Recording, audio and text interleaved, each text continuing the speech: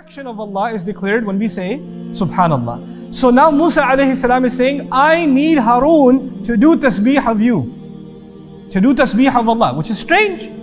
Why does Musa alayhi salam need Harun alayhi salam to declare the perfection of Allah? Please try to understand this very powerful lesson in Surah Taha. It's remarkable. Every human being has some flaws.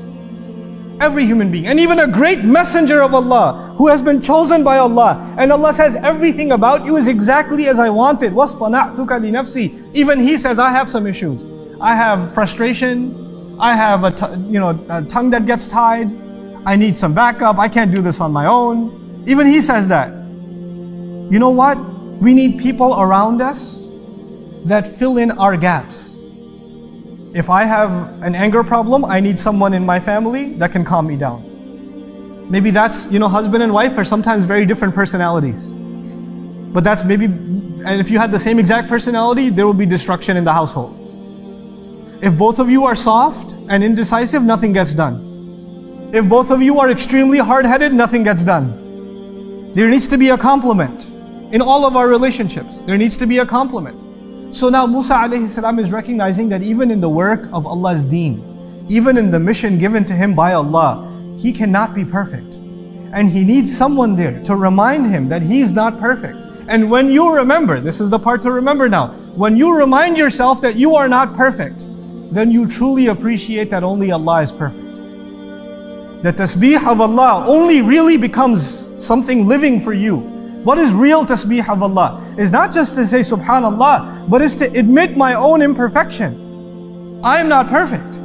My job will be to remind Harun that he's not perfect, and his job will be to help me, which will remind me that I'm not perfect.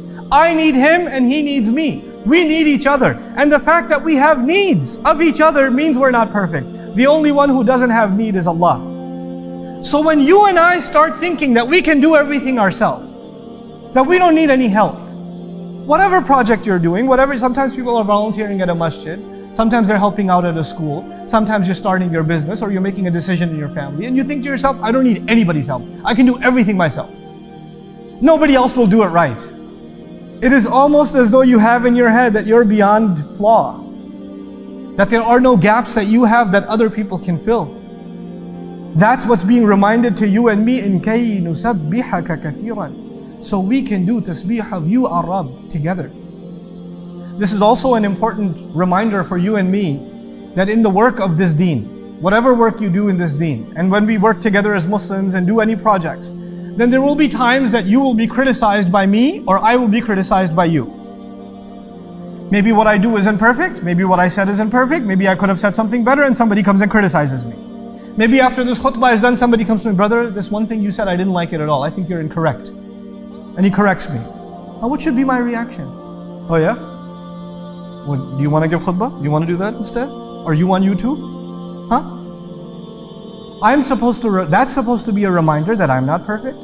And I'm supposed to take the best of what criticism comes and try to better myself. That's what I'm supposed to do. And I'm supposed to be grateful to the other because he gave me an opportunity to remember not my imperfection, but the perfection of Allah.